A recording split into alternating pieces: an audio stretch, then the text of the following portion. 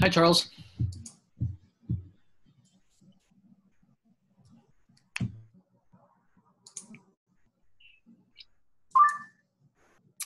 All right.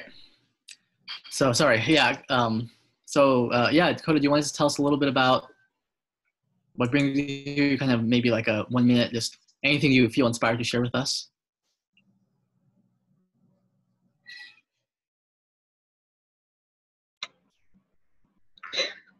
Really don't have anything. I gotta be more specific.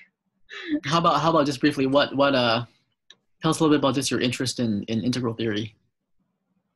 Oh,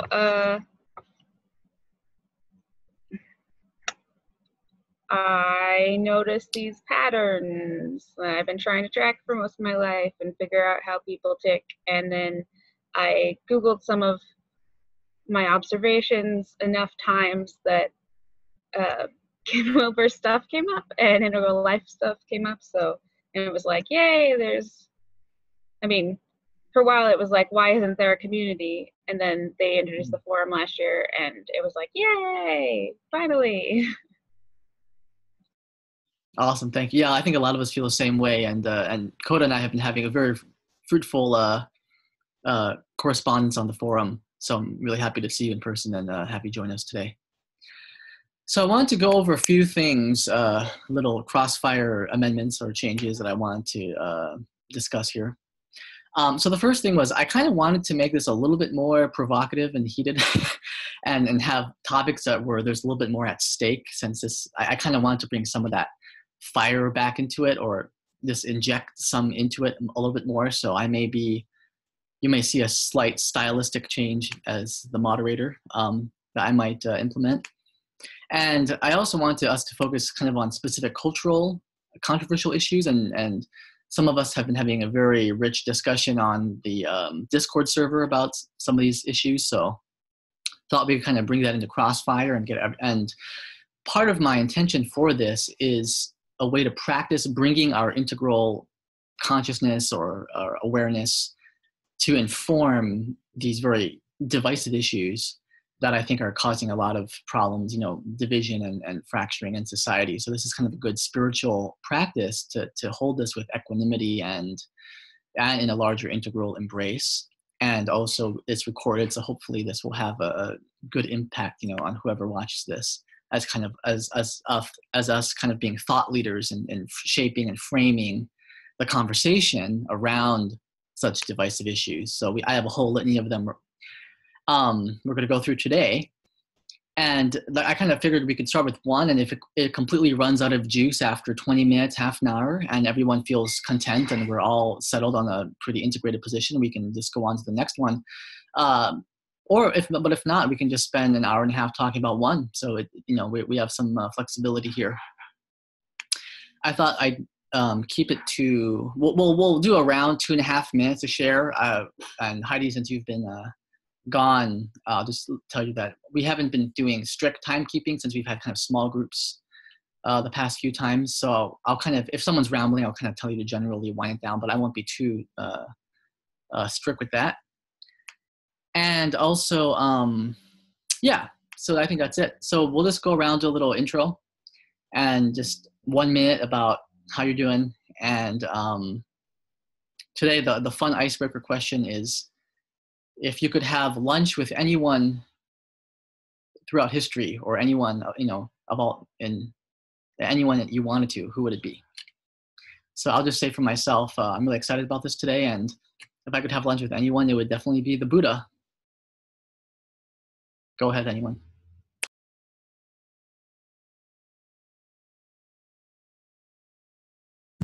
I can come in. I really missed you guys, but I had enough people to talk with and very interesting topics. So if I could have lunch with, I think I would Carl Jung. I would like to talk with him and get more of his experiences of these other worlds he has, of the archetypes. I would like that. Yeah, and I'm back for 3 days. As I said, I finally sleep and try to integrate a little bit what I have lived in these 2 weeks, which was in many ways unexpected. And I have got also a different approach to integral, to see integral in a different way. Much more, how can I say, embodied is a strange word, but less theoretical. So much more life informed. So we might have occasion to talk about that. And yeah, I really appreciate all the levels of development now in a different way than I did before, when they were just, how do you say, hierarchical elements of something. And so yeah, more an image than real experience. So yeah, so far.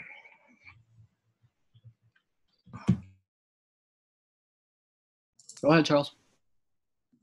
Hi, everybody.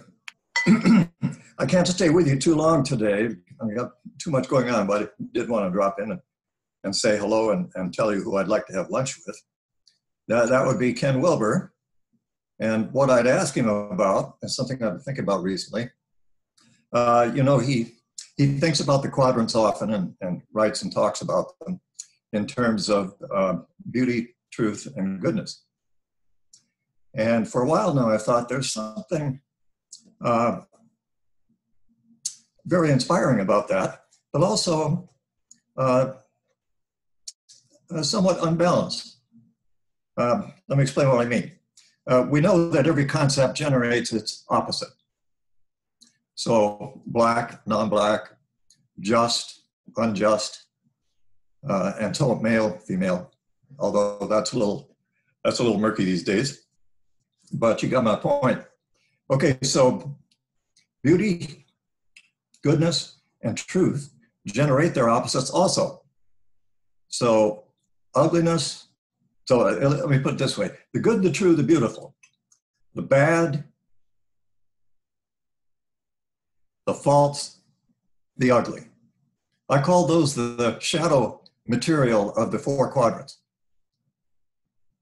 So if I had Ken for lunch today, I'd say, Ken, aren't you being a little cloyingly positive about your four quadrants? What about the dark side? Of course, I know you talk about the personal shadow, but you don't dwell on it, and I don't blame you. But what about the dark side of human existence? That seems to accompany the evolution of spirit at every stage. And it seems to me we should talk about it a little more often and what it means and how we're to deal with it. So I'm going to put together a four quadrant diagram showing beauty, of course, in the upper left, which is the domain of art, but put a line under it and put the ugly underneath. And in the lower left, there'll be the good and the bad. And in the upper right, there'll be the true and the false. And that will cover actually both those right-hand quadrants. So there's my mischievous contribution for today. And as I say, I'm going to have to check out in a few minutes.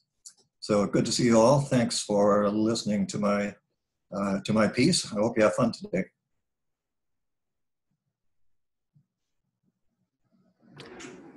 Wow. Okay, Charles, please draw it up. Please make sure I see it. I will definitely want to chew into that with you. Had an experience in the wake of a meditation retreat once that I would love to throw into that mix.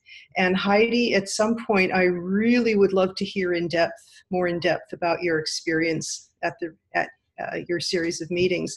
And that brings me to kind of the point I think Ryan was making, and some of us, I'm starting to ask myself the question as a thought experiment, what if the embodiedness, the living juiciness of this is our move collectively and individually from teal to turquoise, where it stops being just this wonderful intellectual map, this like a skeleton, and it starts coming alive organically in our lives and in our experience. So I've been having fun chewing on that. And I'm just elated with all these chat groups that I'm part of now, that, like Coda said, this is the tribe coming together. We are in second tier, and we are moving from, and I see the second tier as paralleling the first tier with 6 stages, and they parallel on a higher octave. We're moving into the tribal. We're already moving into the second phase, the second tier.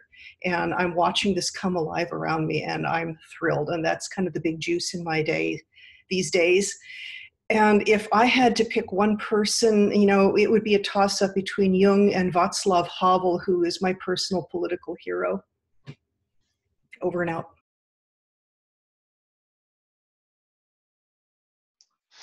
I agree with pretty much everything you said there, Karen. I sort of feel like I actually had to like lay down before I got on the call because I felt like so ridiculously excited. Like I almost wonder if there's like heightened adrenaline in my my heart or something. Like the whole subtle body sort of Kundalini stuff seems to be getting a lot more like day to day and exciting. And I was brainstorming with my friend. We run this fantasy store, and it was all kind of like robots and like Cyberpunk, which is this game coming out, and all this.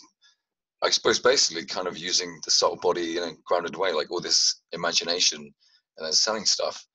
I really love Charles' thing. I was thinking of like it rolls off the tongue. I guess it's slightly twisted of what he said, but sort of the bad, the bullshit, and the ugly. It sort of sounds like kind of great rock band. And I think the spirit of my kind of soul energy, like one of my favorite books was about this thing of describing these spontaneous images. And he was always talking about Da Vinci and how vivid his sort of artistic and his imagination was to be able to just invent stuff. So I think I'd kind of have to go to like the kind of ultimate genius of history and just, I don't know, be in his presence and poke him and something, just kind of see how he was. So yeah.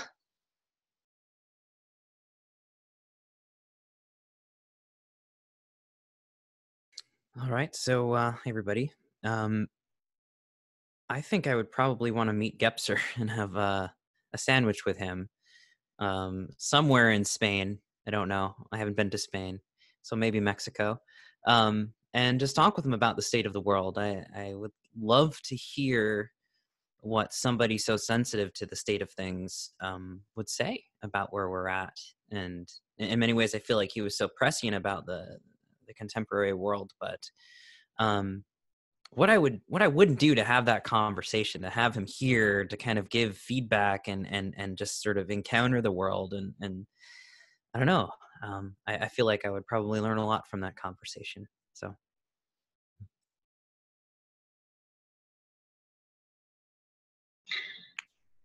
I'd probably change my mind on a daily basis, but today I guess I would want to have lunch with Hildegard von Bingen.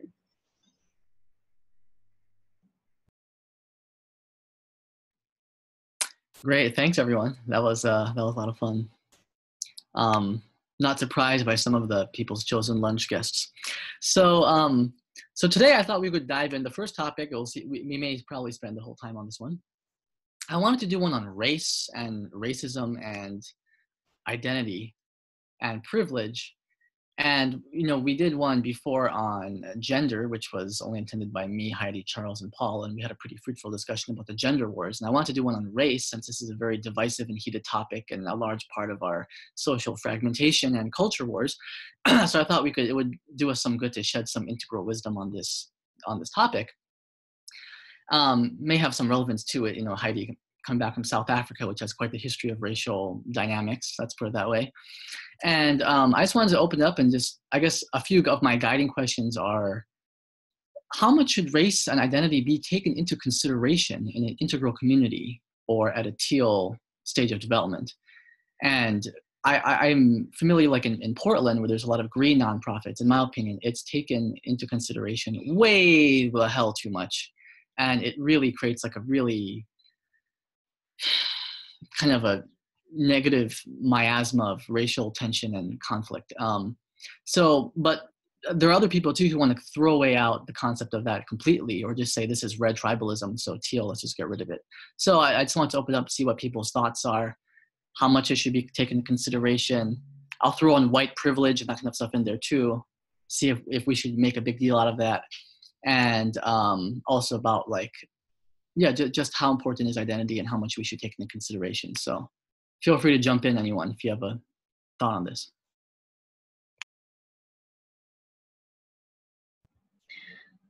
So I kind of think that I think the power dynamics of the systems that are in place can't be extracted from teal, because that's what teal does, right? Like, it just looks at the systems, or that it's really focused on those systems. To say that that part of that occurrence isn't part of the system is kind of just, it's not being honest about what you're looking at. Yeah, I certainly see racism as baked into our system in many ways that we are still only beginning to acknowledge. And it's going to be a long slog to really identify and eradicate all of them. But I'd like to bring up one of Jeremy's favorite words, diaphaneity. As we get up into second tier and start to realize that everything is a construct. Our societies, of course, we have constructed them, but even our perceptions and our identity is a construct. And if I've understood Jeremy's book on Gebser, and I'm going to really, I hope to really plow into Gebser himself through the summer. But my experience on my spiritual path is, as we start to consciously get little glimmers of the higher states, not the structures, but the states, like the subtle and the causal, and even our own sense of self becomes diaphanous. That's my take on the Gebser's diaphaneity, and we start to see through it and see, you know, it's a play of dancing iridescent dust, and we can kind of not take it all quite so deadly seriously, and maybe see it all more clearly in kind of a higher light that shines through it. And then we can acknowledge the very serious problems that really exist, and maybe be more, then take that back into our bodies and be more grounded and realistic in how we feel. Okay, what is the problem right now? What is the problem right here? What is the problem between this neighborhood and the police in my city? What is this person in front of me right now so exercised about that's making no sense to me? What's really, you know, maybe we can bring that into our daily lives. Throw that in. So I want to share an experience. We were in a little village far away from the cities, where they have no toilets, you know, only these little huts where you have to, you know, and they have electricity, but white people hardly ever arrive there. And there came a girl, maybe 10 years old. We were all white, the group was all white people. And she had a baby on her shoulder, and she came near me, and I said something nice to the baby, and the baby looked at me and began to cry. So what I want to say with this, racism comes from the otherness. Somebody looks different than you are used to, and so you have fear. And when the fear persists, when you grow up, then out of that comes racism, in my opinion. And going in the developmental line, and even into integral, I think we really should get rid of the idea of racism. We should see people as humans, and not get ever intensify the, as soon as we have known each other, that we are humans and only a different color or different, I don't know what. We shouldn't emphasize on the differences. We should see that the commonality. And for me, what is happening now with this racism thing, which comes identity, super identity, for me, it's crazy. It's going backward instead of forward. And, you know, and in South Africa, there was racism against blacks, and probably it's still, you know, and unfortunately it was written in law, and that was the crazy thing, which has created a lot of damage. But now the racism is the other way around. So when we talk about racism as white people, we think here we are all biased towards black people. But in other countries, it's different. The racism hits the white people, you know. So I think we really should get away from intensifying any idea of racism and get into reconciliation of what has been in the past, and don't construct identities in whatever ways on our external or whatever how do you say, looks or on all these factors which today are used to create an identity. For me, it is not a good way to be in the world. So.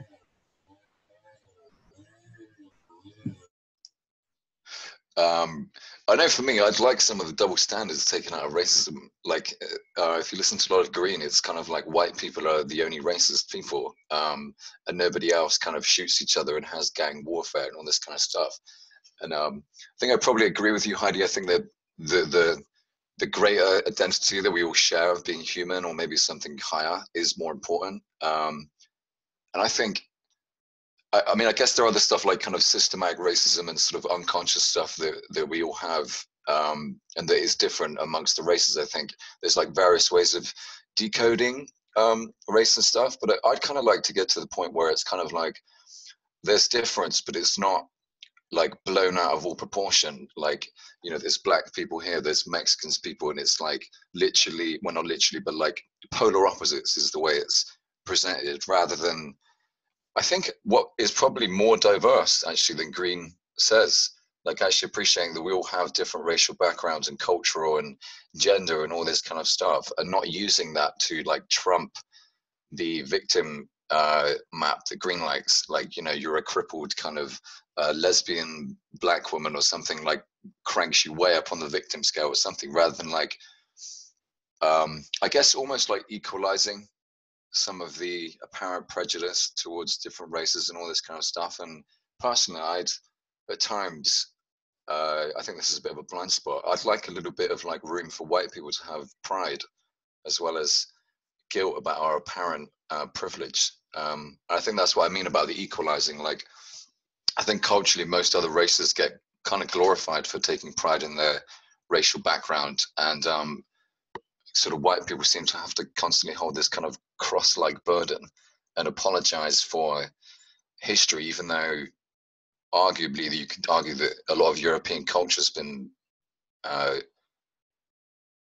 maybe this is a bit taboo, but in some ways kind of possibly a little bit better than, you could argue that anyway. I'm not necessarily saying it is, but there's a whole range of argument and sort of points that I think just doesn't get addressed, doesn't get the light of day and stuff. And I want to add something. Racism is not, as we see it, white against black. There are blacks against blacks, and there are other what we would say is the same race, but they don't. So one part of a population against the other, and that's because they belong to another tribe. So that's also racism. So we cannot even talk about skin color as a basis of racism. It's something different, and I think it depends on the old concept of we and the other. And as long as we don't get over that by development, then we have a problem. And when we focus on racism, we have to eradicate racism. How do you do that? By learning that we are more or less the same as humans, you know, and not by fighting against it. I just want, I know, Jeremy, I know you're going to go off this. I just wanted to welcome Tim and just say, Tim, we're talking about racism, and how much should race and identity and power dynamics be taken into consideration in Integral or in the community that we're trying to build. So yeah, Jeremy, the floor is yours, my friend. Cool. Yeah. I kind of want to give voice to, well, this is a crossfire. So I kind of want to give voice to expressing why there is so much consideration around race today. And I think to answer your question, yes, and thoroughly, because I don't think a lot of people have a lot of literacy around how much race plays into institutional and structural violence, into our culture, and so on. And we're kind of at a double bind here, right? Because what we're seeing in culture is a response to the opposite, which is centuries and centuries of colonization by European powers in the context of our cultures, that laid in and laced in a particular type of racism where whiteness equals superiority. It's been colonized, let's say, even in my own background in Mexico. If you are whiter, if you look more European, you appear higher class, you appear more noble or more dignified or more, just superior. So there's an internalization of superiority of race. And you could see this in different cultures. This is not exclusive to white Europeans and Westerners. It's just that we're dealing with the fallout of colonization and colonialism for the past 200, 300, 400 years. And especially in the United States, where the message and the voices and the particular context are really amplified, like African American culture and racism and the history of institutional racism in the United States, that these things are really, really loud and need to be spoken about. And I feel like now that the internet has sort of come online, we have these tools for developing identities and empowering marginalized voices. And so they're running with it. There's a kind of an exaggerated expression and intensity of fierceness. And while I do see there are certain polemics that get involved today where, you could write an article on Vox and say, white people are evil, and it'll be seen positively, even though we have polemics like that, I think we have to really understand where that's coming from rather than reacting back to it and saying, okay, this is too much. Why is it too much? Can we understand what that dynamic is in the context of it? I think in order to have an integral response. So that's sort of the space I kind of want to hold for it. It's like, I don't want to say like, yeah, all those things are healthy expressions of counters to racism in terms of the polemics in social culture and cultural wars right now. But at the same time, I know where they're coming from. I know where that exaggerated expression is coming from. And then layering all this, and we were just talking about this on the forums, the perspectival medium that we all use for our technology, right, is encouraging hyperbolic statements and clickbait and mass wars against one another on Twitter, where everybody will cobble somebody for being a racist, or then all the trolls will cobble somebody who's being a progressive. And we have this sort of invisible dynamic. The medium that we're using is encouraging cultural fragmentation on top of all of these groups suddenly getting a voice that they haven't had before. So we have this kind of a immoderate, exaggerated expression that's like kind of, it appears to be one extreme. And then we also have this other dynamic with the social technologies we're using that are intentionally fragmenting. So we're dealing with a lot of issues here, and I think as integralists, it's really important to kind of see how all of these dynamics are at play, and still kind of be on the side for like, raising awareness of institutional racism and so forth. But I guess the question for me is how to articulate this better rather than becoming victims ourselves, seeing the extreme polemics and this reacting and being in this ping pong where like, now we're going to push back against the left because it's been too polemic. Now we're going to be too coming from the right, So I wonder if there's a way through this as integralists. That's... Yes, I've got to jump on that. Me too. Okay. Thanks for bringing up trolls. For the last week, I have been amusing myself by saying, okay, we're going through the same stages we went through, the structure stages, only on second tier. And if we're moving from teal to turquoise, well, back in the day when we were all in first tier, say, 40,000 years ago, there were trolls. I mean, you look at the mythology that's come down to us from that earliest level of human culture that we have any record of, which is magenta. They were trolls. There were giants in the earth. You know, these are our unregulated affects pushed by the primal impulses, the reptilian reflexes, with the surge of human emotion, but unregulated by any higher functions. I mean, these are the trolls. And I was amusing myself, I think, of trolls in Scandinavia and equivalent monsters, yetis and abominable snowmen and Sasquatch, and some of them are gentler than others, but I mean, and this is what's coming up. I mean, in our hyper-connected world, we are already experiencing this. And so my response, I guess, what I would throw in, and what we do as integralists is do exactly what we're already doing, and out of it, I mean, there's already a surge toward making our own stories among a number of people, not just myself. We need to tell better stories. We need to be the storytellers. And this is what's coming up in me right now, Jeremy. We need to be the storytellers, the lore masters, the people come around and say, hey, grandma, tell me a story around the campfire. And you tell them a story that helps bring everybody together. We need to tell better stories. So that's my personal response to what do we do? Yeah, and I would express an invitation to give up to see everything politically, but see it humanly.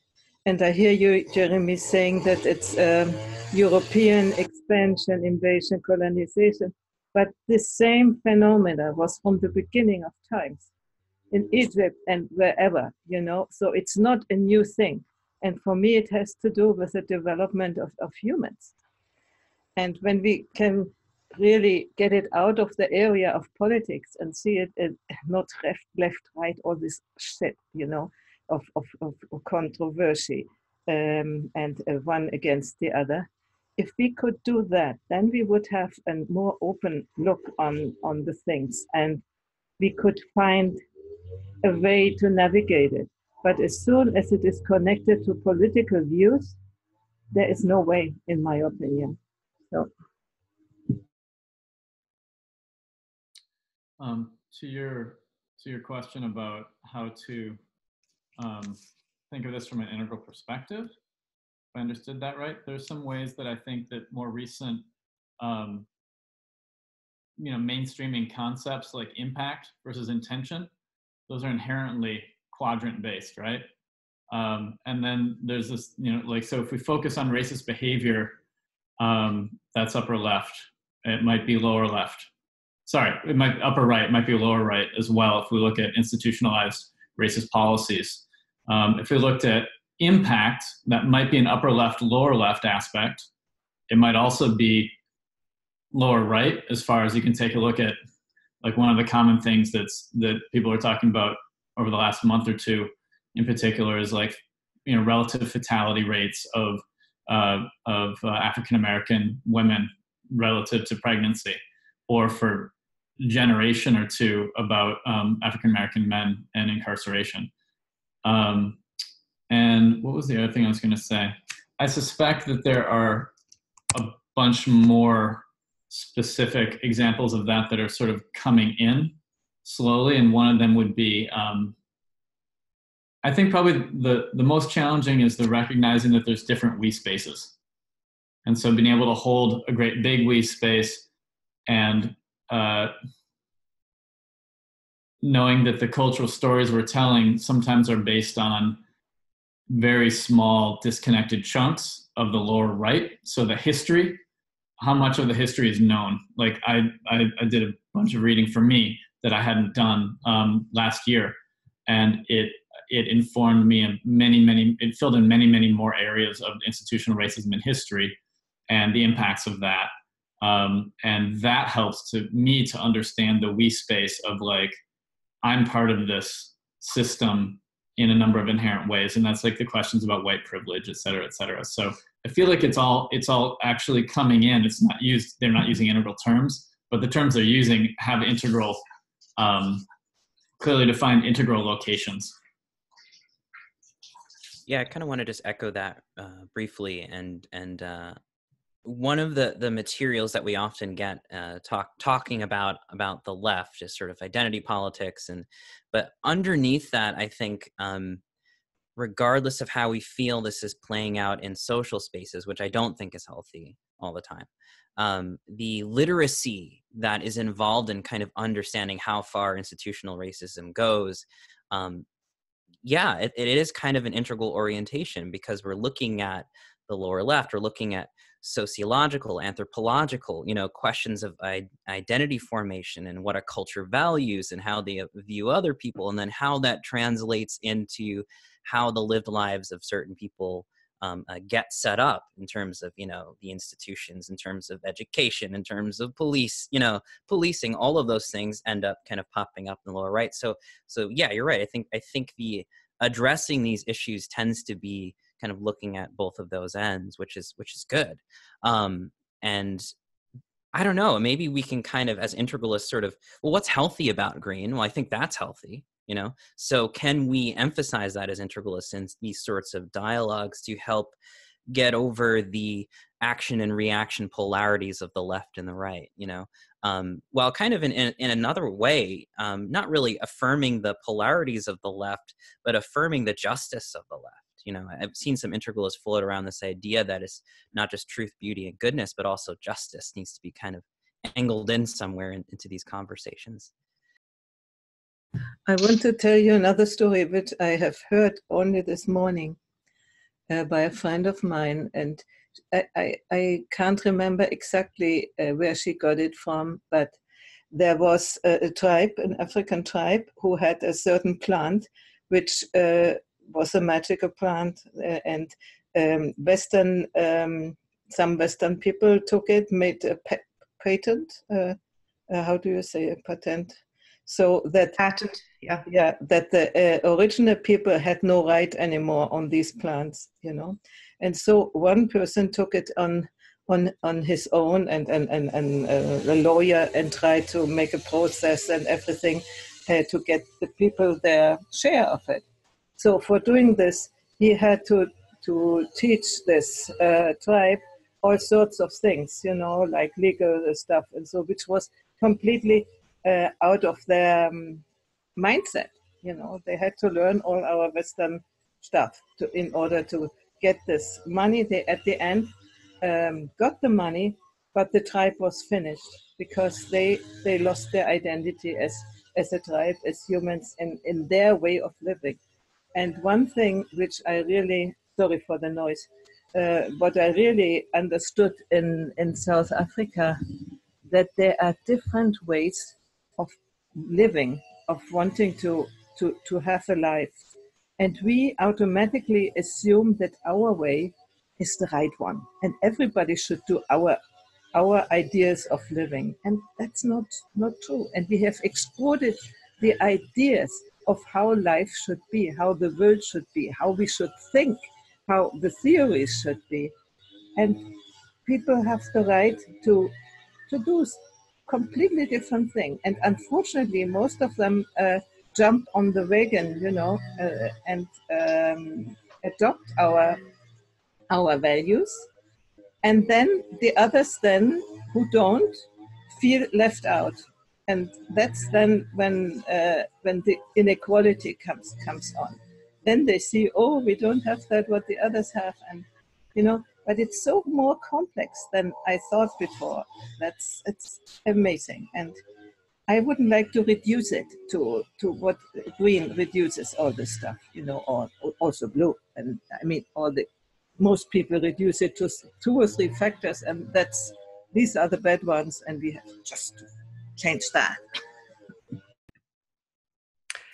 I think there's something, I think it's fair enough to appreciate the role of green, but then in the sense of it being an integral conversation, I think one of the things that really needs to be said that green finds despicable is like that kind of orange and green is an advancement. Like all the ills of colonialism are endlessly talked about. It's like you'd never think that there was anything good that comes out of it, and nobody really kind of properly addresses that, which I think is a huge thing. And also the fact that I think like green is the only real culture that manages to transcend this, to be able to hold this kind of diversity.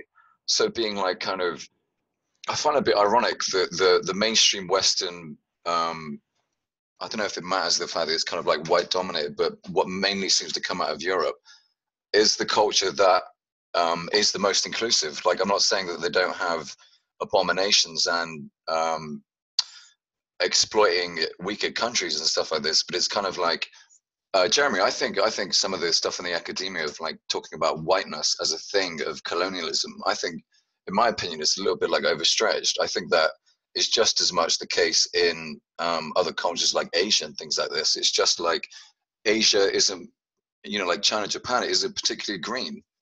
I don't think they are as inclusive or really as concerned about, for example, in like China, Japan, immigration is very small. You know, they're not worried about having people coming in. And I think this like the double standard, the blind spots of green needs to be at times bitch slapped, because I think, like, I'm all for being inclusive, but I think at times it's brazenly racist or sexist against whoever is the supposed dominant identity. It's like assume that all people of the most so-called powerful group are responsible for the ills of others, is the kind of dark side of green. And I think at times it needs to be included, and I think other times, frankly, I think it just needs its ass kicked. I think there is a space for having fights and protecting people. And I think some of that needs to come out into, maybe that's a little bit about what Charles was talking about, this sort of the ugly and the bad sometimes needs to be met with some pretty fierce reactions rather than sort of being overly kind of nice and inclusive about it. Yeah, wow. Gosh, and I have to collect myself. So eager to jump in, and now I have to collect myself. Yes, as a historian, yes, I endorse a great deal of what Paul just said.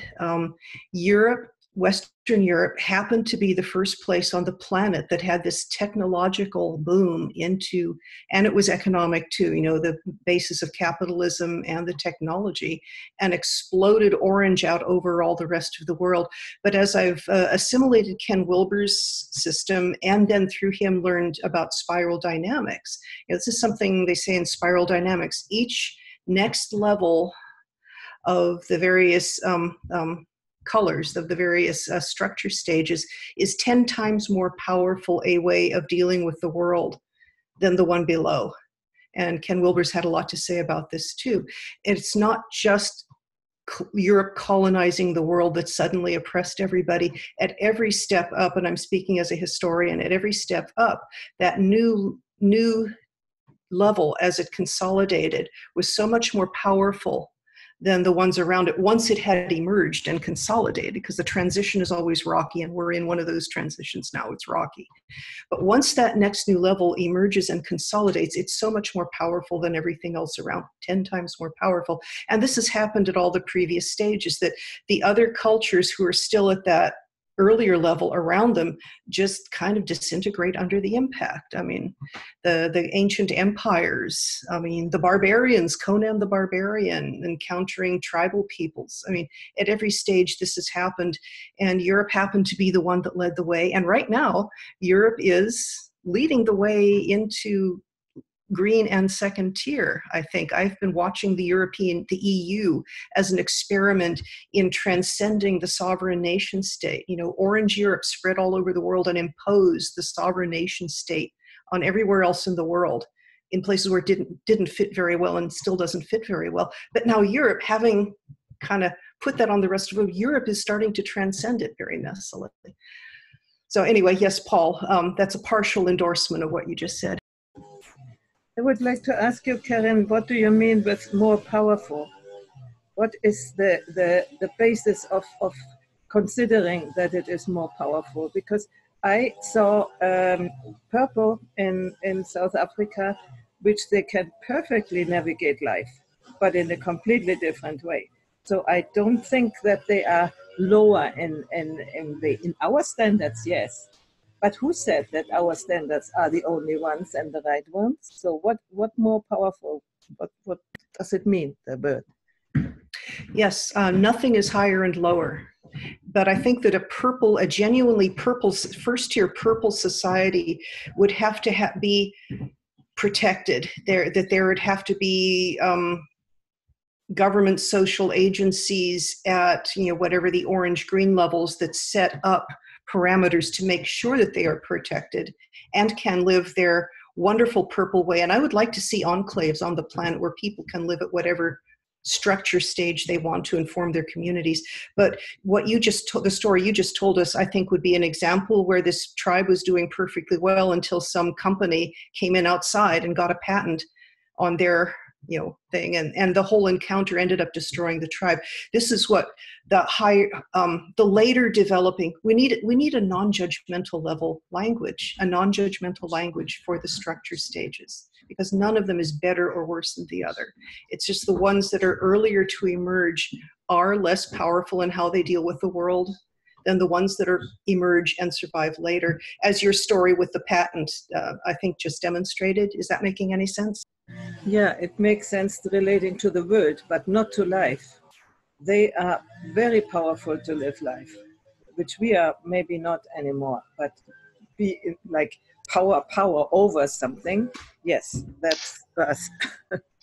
Which is why we don't want to protect and nourish. And for those people who want to live in specific structure stages, we need to help create enclaves where they can do exactly that, because their ways are valuable. And we don't dare just throw them out. I'm going to be a bit controversial, because I definitely think that, especially integral, it's a really tough thing to include the low levels. Like you said something, Heidi, in your check-in, I think was bang on.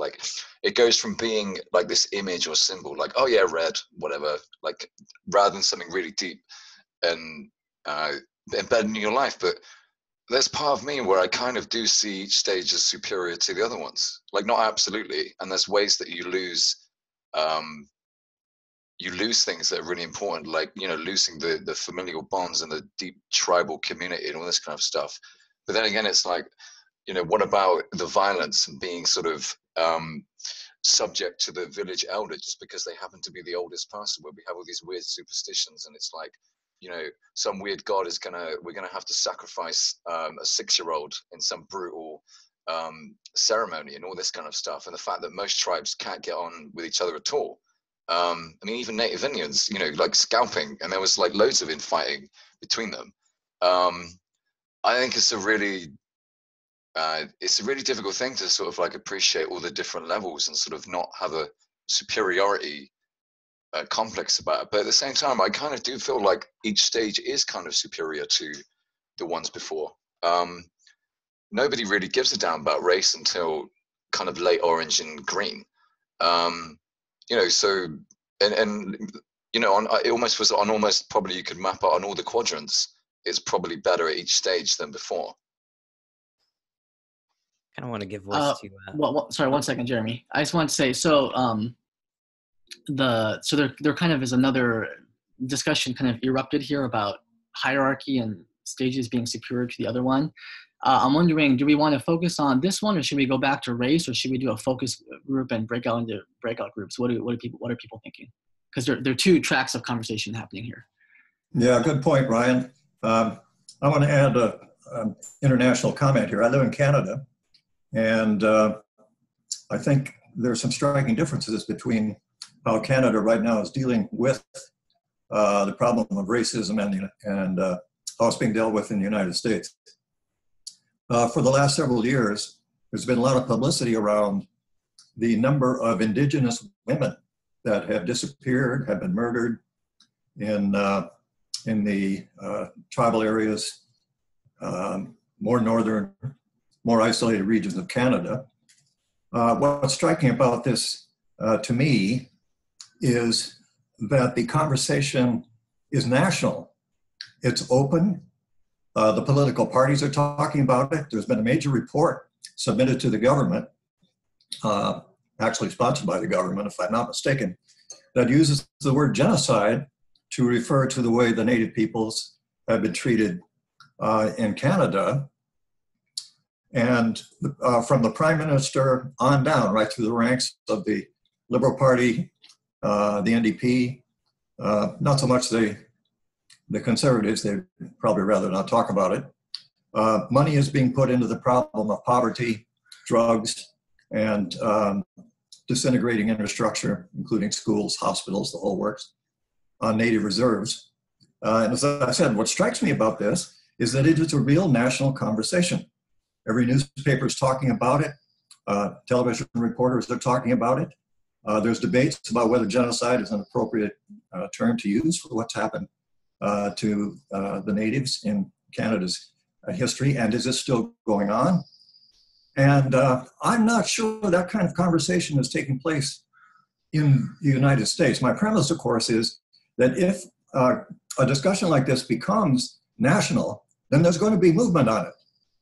Then more people are going to be alerted, educated, they're going to pay attention, and governments are going to be forced by people at higher levels of development to do more and more about it, and I think that's going to happen.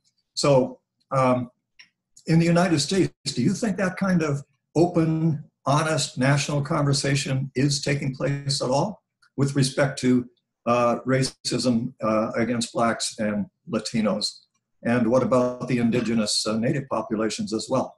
Is that conversation going on? And do you agree with me that it's needed? I agree that it's needed. I'd say, yes, it's definitely going on, but our media and intercommunication is tribalized in the circles, and they are very many that care about these things. That conversation is very, very much going on. Yeah, it's definitely happening here. I don't know if it's happening to the degree that we'd like it to be happening, but it's starting to, in a way that I haven't seen when I was younger, and I'm sure most of us haven't seen this much attention addressed to these issues. Now, whether or not that translates to like lower left or upper left or more policy decisions and questions, I don't know. I mean, if we look at Standing Rock, that wasn't exactly a success, you know. So in terms of actual policy changes, I think what the indigenous rights and these race questions are playing into, they're also playing into class questions. They're playing into systemic issues with our society and the institutional forms of violence that we play and have played. And it's not exclusive to the West, but in the context of where we are right now, there's an evolving awareness that's become very sensitized to it, but through that has become very sensitized to the big picture and how the whole thing needs to transform. I've heard a lot of people saying, to solve race problems or to really help the indigenous people, to really help the environment, we need to rethink economics, ideology, et cetera. I mean, that people are talking about regenerative post-capitalist societies are really the whole system has to transform in order to address these aspects of these pieces of it that aren't fragmented. I just hope that conversation can intensify and translate into healthy transformation. So, but I don't know if we wanted to do split off groups, or I feel this relates back to race though. We're talking about the spiral, we're talking about development. And if we were in an academic setting right now, there's no way we could say that the West is higher.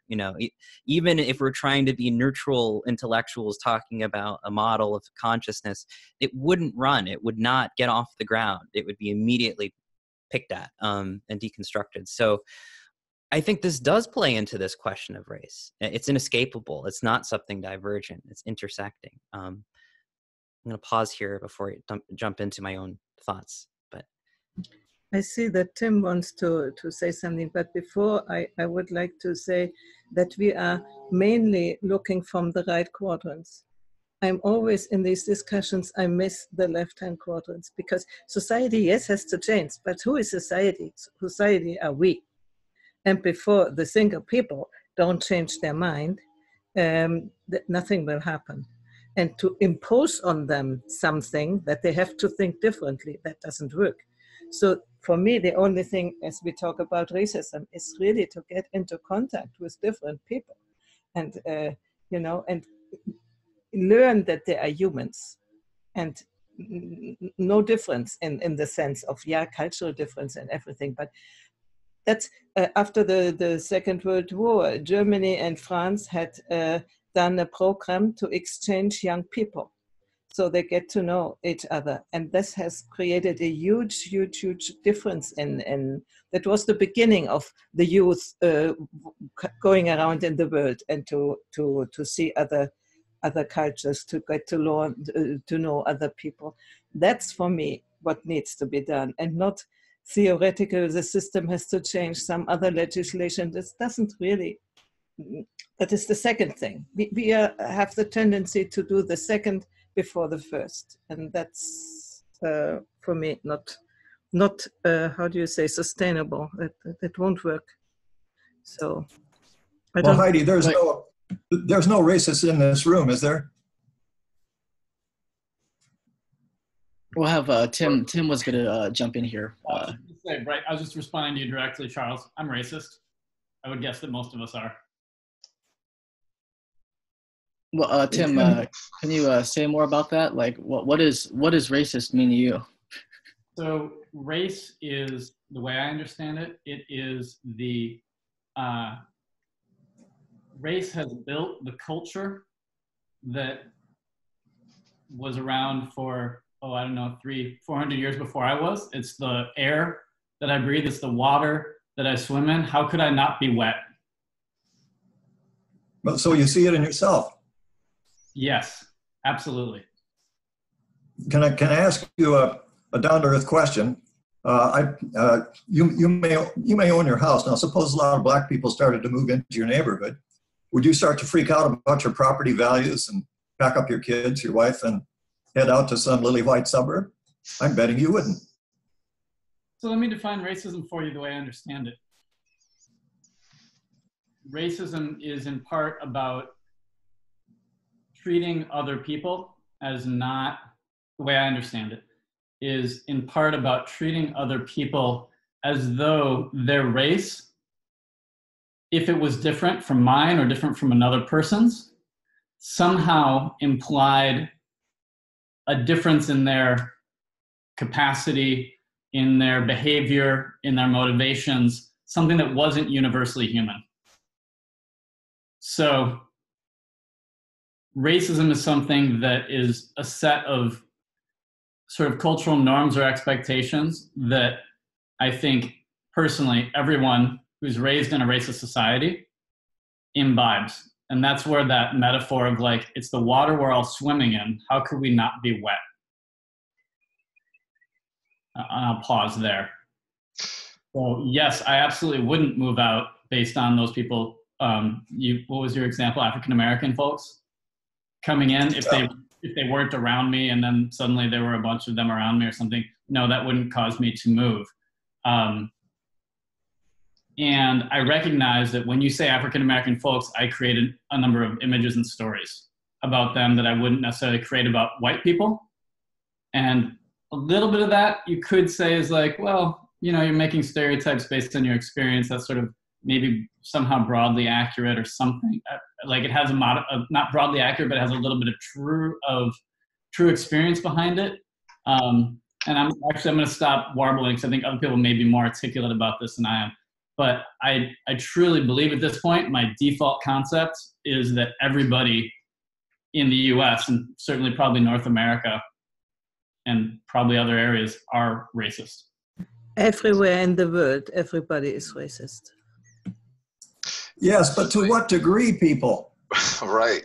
Like you guys can talk about the traces of racism in yourself, and I totally agree.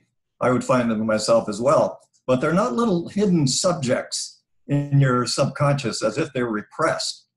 My guess is that every one of us could probably talk personally about the unwelcome images that come to mind when we think about other races. But those, I'm guessing, are more conscious to us than they are to the neo-Nazi crowds that are causing so much worry and concern in the United States. So, yeah, okay, I'm capable of being a serial killer. I'm capable of being a sex trafficker. I acknowledge all these potentialities. And because I was raised in a racist culture, I can readily admit that I probably have some repressed elements in my subconscious. But again, the question is, to what degree, right? Does my racism affect how I treat other people? And I'm betting everybody in this room can say, well, probably not very much.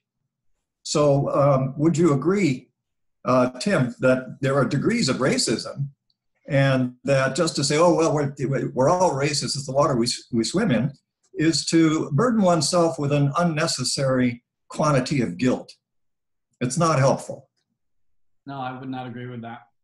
I think it is useful, and here's why. I think in the same way that I was talking about impact and intention being improvements in the way that we talk about oppressive structures and behaviors, I think actually identity of being a racist is not valuable, and it's often used for people who aren't used to being uncomfortable. Talking about race is often used as a distraction so that they don't have to talk about the relative impacts of racism and the disproportionate impacts of racism on different people. And so I'm very interested in hearing people talk about what behavior is racist. And then within that, and once we get into the impact discussion, I think then it is really useful to talk about magnitude, as you said. But I think it's a complete waste of energy if we get hung up on who's a racist or who's not a racist. I think it's really useful if, in particular, the people who are in positions of authority would take on this thing that I'm trying on, this idea of like, water is wet and I'm in the water. I'm a man. I'm sexist. Do I think that women are a bigger force in creating sexual oppression than men? Yes, because they're the primary parents. I think they tend to instill more gender socialization than men do because of their role as primary caregiver in early years. And so I can hold both of those just fine. I don't have to judge either of us. What is it we're looking toward? What is it that we want? That's about impact. It's about behavior. It's about internal understanding. It's all the different quadrants. And the other thing I wanted to say, and I think it kind of ties together our earlier detour away from racism into stages, they're color-based, is that I'm still working on this. Just this month, I've started doing an integral training, a very basic one. But my goal is to try to understand spiral dynamics. And the more that I hear about it, I found myself really frustrated. I listened to one, anyway, the impression that I have is that we will name a culture as if all across it, it's a single color.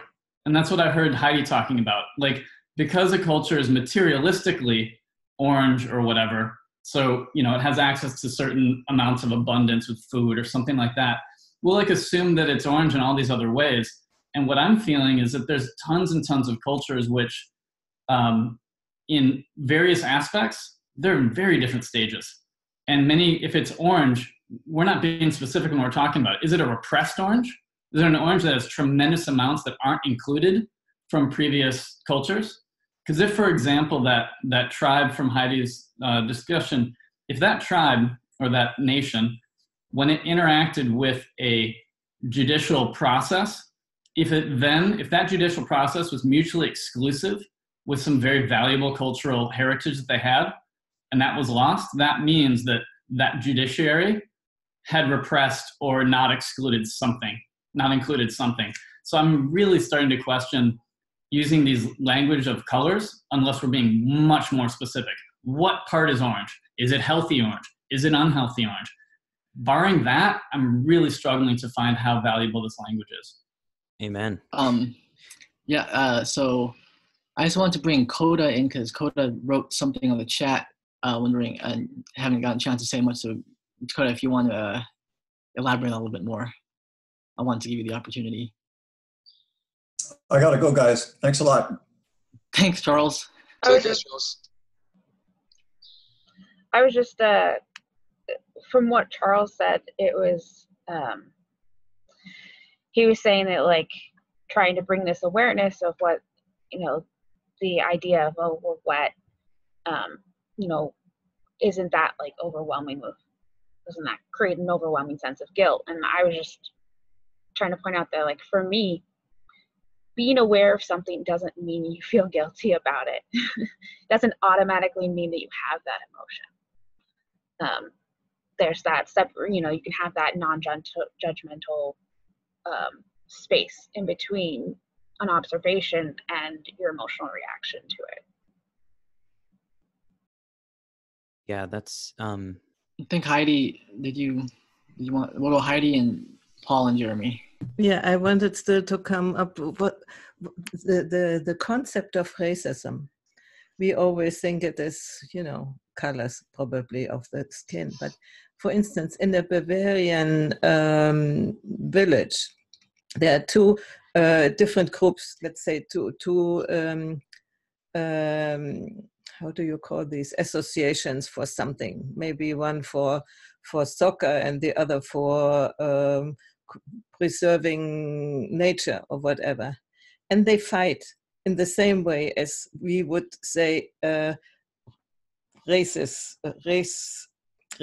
fight against the other race, you know, and who is more powerful, and try to, but you know, they are the same culture, they have the same skin color, they have everything, but they behave like we attribute to racism. So what is racism? I really don't get that. How do you define racism? You know, what is race altogether? You did a definition, yeah, but I don't know. I'm not happy with that. I think, oh, sorry, let everybody else go. Paul, I think, was next. Paul and Jeremy. Yeah, I see a point. I see a point, Heidi. I think that's as well my general one, which is a lot more nuanced. It's sort of like, it's hard to draw lines between, like, if you go to Africa, there are various types of people. Like 100-meter sprinters, I always hear of like West Africa, and then you go to other places and they're always like the really amazing endurance and all this kind of stuff. I guess for me, tribalism, that kind of like all-encompassingly grabs a lot of it. Like, I have my tribe, I have my identity, and I hate whoever is outside of it.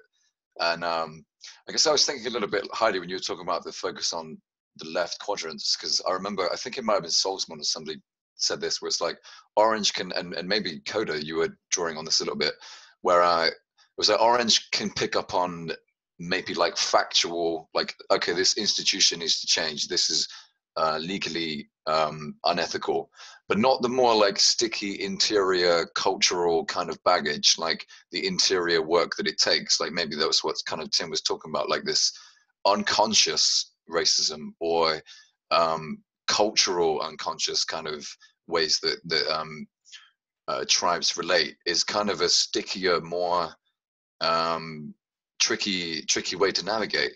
I think that takes a lot of work. And then also, I don't know, part of me, the way the discussion sort of felt to me was like the energy, I don't know, like too much kind of, again, this like non-equalizing thing, like almost like back into like white shame, or like if you say that racism is I've heard Greens kind of say this a lot, the air you breathe. It's like, how do you make any distinction then? It's kind of like, well, what about, I think degrees of racism do matter. I think if you have some minor racist unconscious, like I'm talking to a black guy and I see a bunch of images of, like, I don't know, rappers or criminals and all this kind of stuff, but that's like a brief flash. Basically, I just treat him like anybody else. Once we're talking, to me, it's not a major issue. And there's something about, I don't know, there's something about the tribal vibe where it just seems to just blow up, to just be like all encompassing. So suddenly like racism is everywhere, or sort of like this race is, you know, demonic, and this other race is kind of the super oppressed and all this kind of stuff, whereas it needs to be a lot more, I just feel like everybody needs to come to the table and admit that everybody does actually have something to say. Like in specific examples, there are degrees where some like Native Indians, for example, like struggling with tobacco addiction and stuff. They obviously have it very worse in this specific scenario. And so not to equalize it absolutely, but I do think generally, I think there is a kind of way that I think everybody can have grievances and they all need to be held without having this. I don't think it's a minor bias with some races. I think it's a major one. So yeah, that's my take. Yeah, I think when we're talking about race is the air that we breathe, or the sea and we swim, or that we're all wet because we're all in the water. I don't, and I acknowledge that again, that the social technologies are engendering themselves towards these extreme polemics where it is better to say that white Eurocentrism or white European culture is evil and make an article like that and make that kind of polemics and energize an opposition of the oppressed and the oppressor. And that kind of style of thinking, oppositional thinking, is so endemic actually to perspectivalism that Gebser talks about and the mental structure. So I think being aware of the structures of consciousness that Gebser articulates that are at play right now in culture is really important, because the whole way it's being framed, whether we are pushing back against it or going for it, is being framed in this way. So that can be a problem because it doesn't give you an out. You know, you've just got this situation of one extreme and the other, the oppressor and the oppressed and so on. Funny enough, I think Jordan Peterson is often describing something that is so, you know, he's describing a style of culture that is present, and I think he's playing into it himself. But for me, though, the idea that it's the air that we swim is not so much saying that, okay, everybody who's white is basically Hitler. It's not saying that. It's not saying there's no degree. It's saying there's an environment, an atmosphere. And this is the style of thinking that comes online with quote unquote green. You start to kind of feel generalities again. And I know green is about deconstruction, but I don't think that's true. I think it's about sensing into our nervous system again and feeling into holes again and kind of getting this general vibe that, okay, there's this institutional dynamic at play where there's this power centered here, and then we're kind of at the outliers of that. So there's an awareness of power dynamics. There's an awareness of atmospheres. It's the same language that actually is used in climate change discussion, where like, yeah, every one of us, when we drive our cars and turn on our engines and buy things from Amazon, are partaking in this climate crisis right now. We're all part of it. It doesn't mean that you need to beat yourself on the back and be like, oh, whoa, like we are terrible. Every time I drive my car to work, I am destroying Gaia. Like, we don't want to have that sort of attitude towards ourselves. Tim Morton talks about this all the time. To be aware, what Coda was saying, without guilt is like really important. So if we can distinguish that and acknowledge the whole picture, acknowledge the air that we breathe and the sea we swim in, while also being critical of the statements that everyone is Hitler who's white or something like that. Like, we have to be able to hold both. You know, I think this is the complex thinking that we really need. And I still didn't get to my discussion about the structures, but I'll just say 15 seconds of that. I have the same problems, Tim, that you're saying about spiral dynamics, and this is why I distanced myself from actually using that or incorporating that into my writing and research, because of the sort of proclivity that we have for generally assuming that an entire culture is at a level of development. I mean, this is the same problem that antiquated thinking in the West that framed other cultures that way had. So we have to think about spiral dynamics differently than that if we're even going to use it as a model, or we're just going to end up kind of recapitulating the same early 20th century problems about dominator hierarchies and think that we're somehow aware of it when we're just reinventing the wheel. So Gebser has alternatives to that, and I'll save that for another conversation. We can also continue the discussion on Discord, and Discord will live up to its name. So I think, Karen, if you want to just go really quickly, and then we'll do a closeout. I'll just pick one direction of three that I could go in right now, based on all you wonderful people. When I was born in 1952, I think there were still lynchings in South southern United States. The Jim Crow laws were definitely there. They had been there since the Restoration. And during my childhood, I watched the March on Selma. I watched Martin Luther King. I watched him get shot. I was in high school when the Black Power movement came up. And Coda, when I was a senior in high school and I was hanging out with the liberal kids, I grew up Unitarian, very green. And one of the kids in my clique in high school would wear this button that said, "I am white, I am not proud." And I remember even back then at the ripe age of 16 or 17 thinking, there's something wrong with this. Everybody gets to be proud of who we are. I'm proud, I'm white, I'm proud. He's black, he's proud. She's Chicana, she's proud. We didn't even have the term Chicana yet. So even back then I was kind of going, wait a minute. And jumping back to a much earlier point, I think one of Jeremy's earlier riffs, I watched the whole civil rights movement happen. My formative years were during the civil rights movement. How far we have come, even in my lifetime. And now I see we are going through another transformational era, and that's one of my big riffs for another period. But we were going through the transformation from modern to postmodern. Now we're going through another transformation. It's happening in my lifetime. We have two major changes of era in one human lifetime now. That's never happened before. I'm watching the next. And all these issues are churning up to the surface again.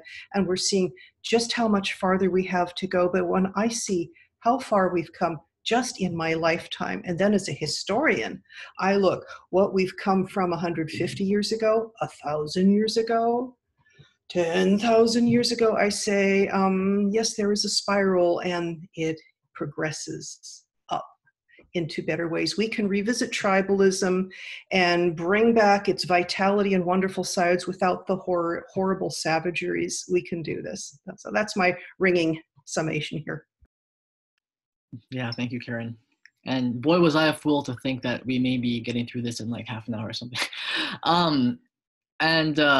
I'm also really sad that we have to end this discussion because I have to come clean. This was my favorite one because I love talking about controversial things, and I felt this one had probably the most heated quality to it, and that's what I wanted, as I said at the beginning. So thank you so much, and I was trying hard not to go into some kind of a higher bliss state during the conversation. So thanks for I didn't say much, so thank you, and I really look forward to continuing the discussion. I'll just tell you my challenge before we do a closeout, whereas I wasn't sure how actively to moderate this because everyone was so eager to jump in and everyone was contributing something so engaging and passionate from different perspectives.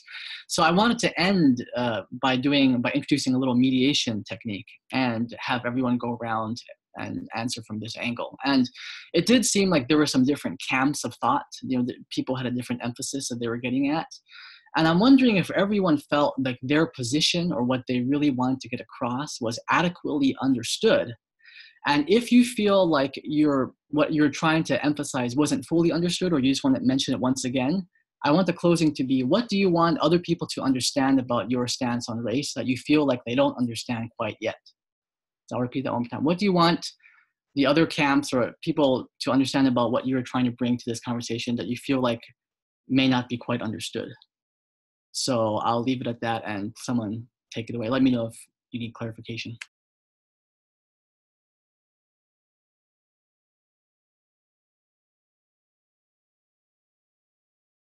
Okay, I'll go. I feel like we got to important areas here. What I feel like is the deeper discussion is this question that Heidi brought up. You were mentioning about exploring different cultures and going through this trip and really kind of feeling the difference rather than the higher or lowerness.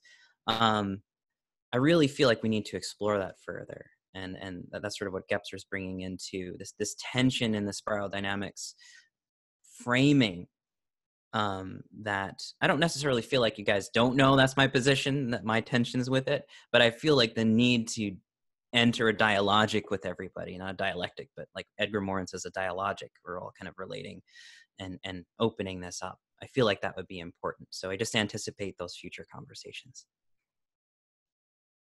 Yeah, that gives me the next.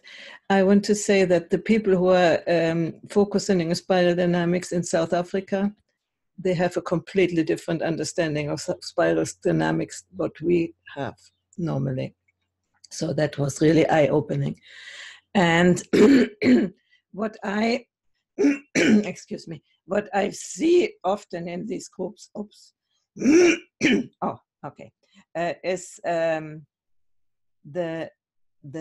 proclivity to focus on the right-hand quadrants and not on the left-hand quadrants. I always try to bring you back in saying what the inner development which the individuals have to do. And I see often that it's not really acknowledged or not really seen the importance of that. So I might seem to be an advocate for that, and probably I am, but I do it mainly because it's missing. For me, it's the most important part. Our individual way of being in the world, which then the other quadrants come along. And I think there is where the transformation needs to be. And we are sort of the beginners, probably. We should be the beginners, the starting point of this transformation, instead of calling for society to do something, you know. And as I said, race, for me, it begins, I don't really understand it. You know, it seemed to be before in my understanding that it is still skin color, and I hear a little bit as if it is still in your opinion, but for me it doesn't make sense anymore. So it's something else. And I would like to explore that a little bit better.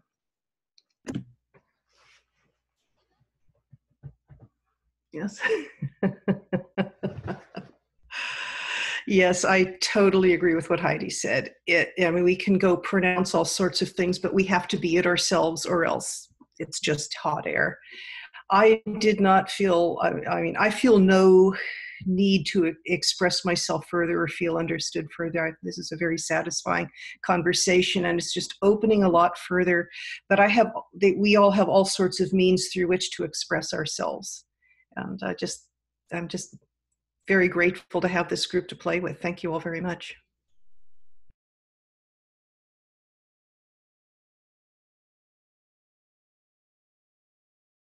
Tim, Paul, Coda?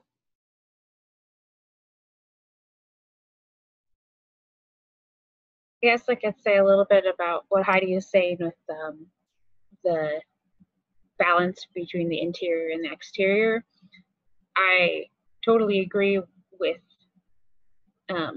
needing to pay attention to the interior, but I think that it's also important to remember the interaction between the two. Maybe it's just because I find behaviorism so useful as like a concept of understanding why I do my behaviors and changing them to be more in line with what I'd like them to be. But and that happens, you know, with our systems. That's, you know, in the we bottom half of the quadrants, the systems inform the culture, and there's this interplay between them. And I think it's important. You can't just split them apart. They're together, and you can't, like, it's great to look at them from those different perspectives, but they're not, you know, you can't separate them from each other.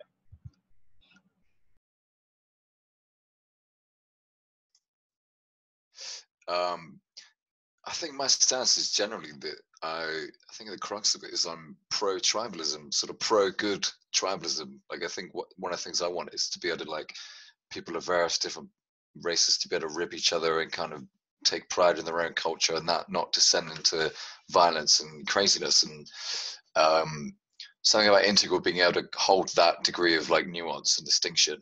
And to know, personally, in this debate, I think I had this real flavor just to want to, like, make an actual stand, to make like this is really what I think it is, and be less like, oh no, I see a point, and kind of being inclusive, even though I think everybody said stuff that I can really agree with. And I'm a bit with Ryan. It did feel kind of more fiery and a bit triggery at times, which I guess is kind of really the kind of embodied thing we wanted, really. That is where it gets, like, challenging. And I think race and tribalism and cultural stuff is a kind of a hot topic. So it's kind of nice to lean into that a little bit, have a little bit more of a, don't know, intense crossfire.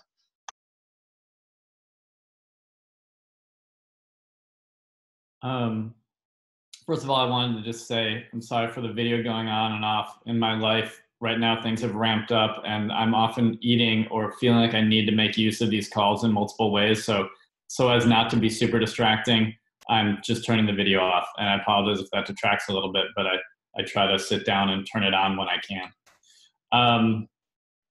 I definitely got a little triggered. I'm so grateful to have a chance to have this discussion with a variety of perspectives.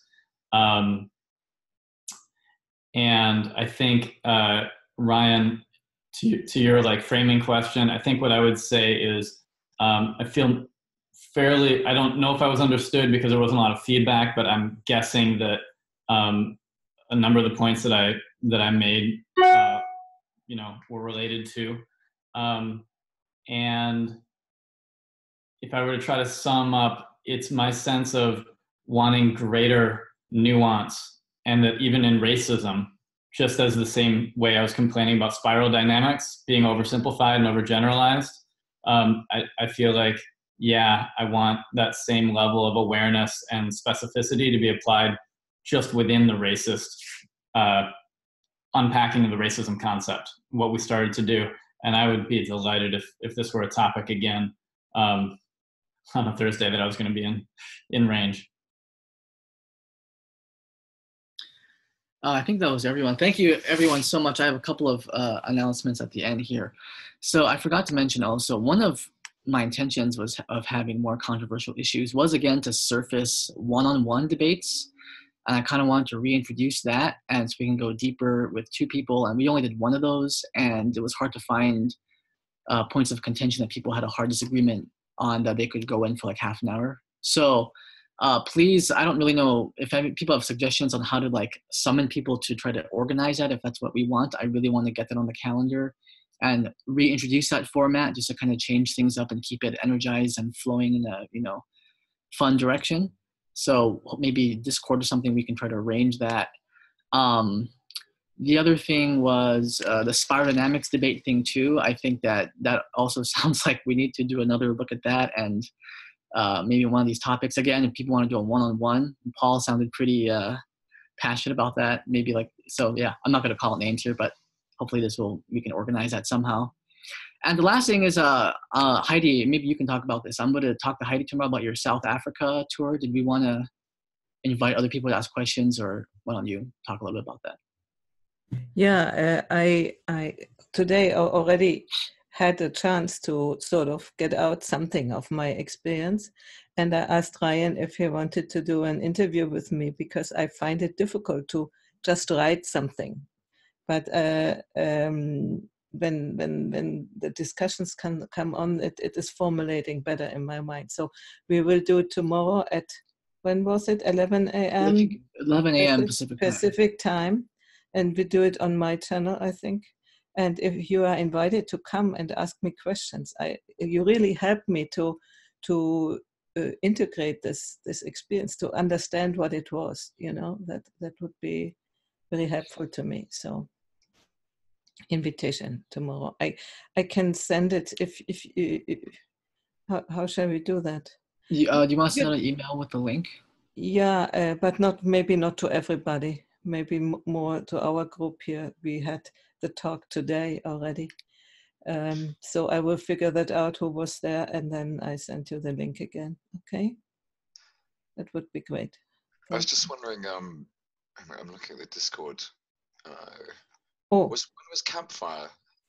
Yeah, that's tomorrow. But afterwards, I wondered, I have heard about Discord and I've heard about Facebook groups. I never got any information about that. So I don't know what you have done in the meantime. So maybe you send me an invitation or something. Checking out, gotta go. Okay. Bye. Yeah, sorry, Heidi. I might have made the same mistake with the list. So I'll send you, we haven't really used the Facebook or WhatsApp anymore. So the Discord is kind of the place to be. So I'll get you hooked up with that. Okay. Great. Oh, Jeremy, did you want to? Oh, I don't know. I'm just being a little greedy, but if anybody wants to continue an audio chat afterwards at Discord, that would be cool. We have little audio rooms, and we could kind of just hang out and chat casually about this, or deconstruct, or decompress.